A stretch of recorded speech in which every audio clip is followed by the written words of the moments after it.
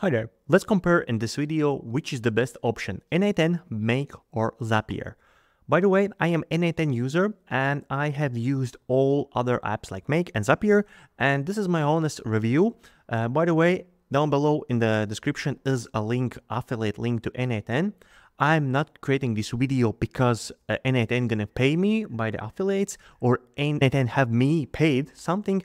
This is my honest opinion by using all of them tools, and this will be my review. Consider to subscribe this channel or let me know what you like in this video or you don't like it. Leave a thumbs up or thumbs down, and also consider to subscribe. Okay.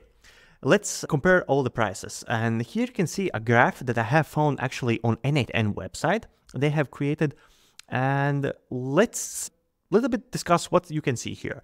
Here you can see on the Z-axis operations per month, 20,000 up to 100,000 operations. By these operations, I guess they are mentioning or referring to workflow, and here you can see the prices. N8N is the cheapest one if we using 100,000 operations, and here is the Make plan if you use the basic, and it's around 100 euros. Here's if you use all features, that is 300 euros, and the Zapier is the most expensive one. But this is my own comparison by building 3 different scenarios, and let's dive in and discuss. So here you can see the cheapest plan for the Zapier starts from $25. Make has $18, but also one of plan is $10, but it's useless. And N8N starts with 25. Also, here is a good example. How does it looks like when we have 5 nodes in a workflow or 5 zaps? I guess in Zapier, this is like 5 zaps. And how much is going to cost if we run this 50,000 times? So let's take this is a workflow and 5 nodes. This is the first, second, third, fourth, fifth node. And if we run this workflow 50,000 times, how much is it gonna work? How much is it gonna cost? On Zapier, it's gonna cost a little bit more than $1,000. On the Make, it's gonna cost you $600, and on N8N, it's gonna cost $154. And let's take the same workflow, but I would have 10 nodes and it's gonna have also 50,000 executions. So that's me, let's say 1, 2, 3, 4, 5, 6, 7, 8, 9. And this is the 10th node. And also you can see here's running a loop. I will explain a little bit later why I'm this pointing out. But anyways, if you have 10 nodes, 10 zaps on the Zapier running 50,000 executions, it's $1,500. On the Make, it's $900, and on N8N, it's still $155. Why? It's actually a very simple answer, because Zapier is charging per every node is like an action, or I don't know how they're calling it right now because they changed the plans or the namings. But anyways, whenever you have one node, it's one action, and you pay per actions. And in N8N, you pay per workflow. So whenever it goes straight from the left to the right side goes all the workflow, it's one workflow.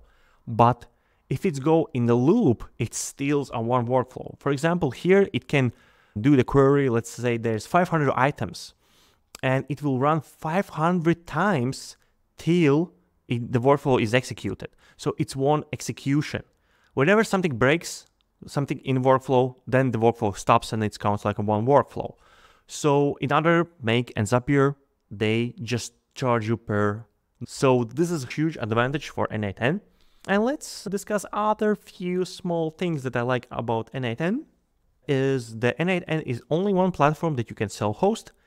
If you don't know what is self-hosting, is literally that you can actually install on your machine, doesn't care Windows, Linux or Mac OS, through the, let's say, through the Docker and run it. The biggest advantage is that you can do it yourself, run it. If you have some heavy workflows, you can run on your machine.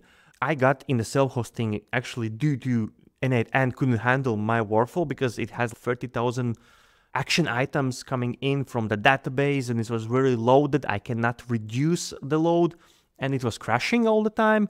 But that doesn't mean that it's gonna happen the same for you. But N8N support suggests me, hey man, if you have this machine, you have this MacBook Pro, you can actually self-host and it will be much cheaper because their enterprise plan was really actually expensive. But it doesn't refer that you will have the same issue. I have very specific workflow. And yeah, and thanks to the N8N, I got into self-hosting thing. And another thing is, let's compare about the JavaScript editor. Zapier has integrated it. Make doesn't have, but it's have something similar. And N8N has built-in JavaScript editor. So N8N and Zapier have a JavaScript editor. And JavaScript actually is a very cool thing because you can ask ChatGPT, hey, write me this JavaScript code, which will do this and that. And then you can integrate this inside your workflow and a lot of magic can happen. So JavaScript is actually really powerful, a tool that you can use, and it's very important. About the Python. Python has Zapier. Make also has Python, but not fully operated. And N8N has Python working. I'm not using that much Python. I mostly use JavaScript. It's enough for me. Error handling. Zapier don't have it. Zapier just sends you some kind of emails and this and that. You have this issue and that issue. But with the Make and N8N, you can have error handling by managing the errors, seeing the logs, a lot of other things that help you more understand what's happening with your workflows, why it's crashing. And also you can create rules like it stop the workflow and it stop executions if happening this and that. And also you can notify some instances if this or some kind of other error occurs. Let's talk about the pricing models. Zapier and Make has the worst pricing model because they charge per each individual operation, but N8N charge per workflow, and doesn't care how many nodes are in the workflow. I have even workflows where it's 25-30 nodes inside and it still works really great. And yeah, the pricing is the best. And another thing is about exporting, importing workflows, which is really crucial when you want to move from one platform to another one, or move from one instance to another instance, or share the workflow with your friends, colleagues, etc. Zapier doesn't support this. So let's say you have created some specific workflow on your company's profile, and then you want to move to another company's or your own company's or your personal account. It's impossible. Another thing would Make, and yes, you have it. You can import a file, which is like a template, and even you can check out down below in the description of this video my templates. You can download them, install them, and use it. So that's actually pretty much it. I hope you get something out of this video, and you right now can consider which is the best platform for you. Another thing what I haven't included in this video is my personal note that I like the most in N8N compared with Make is that N8N user-friendly. I like the UX of it's much easier to understand for newbies. For me, when I was starting out, Make was a little bit too hard to understand. It was like Windows 95, 98. You have so much coming out from them, some kind of arrays and objects, and you actually don't understand what you can put where, and it was really hard. And also, the node overview is in the Make a little bit better in sense that you can make them smaller, bigger, but actually it's easier to understand because the icons is better. It's like more small piece.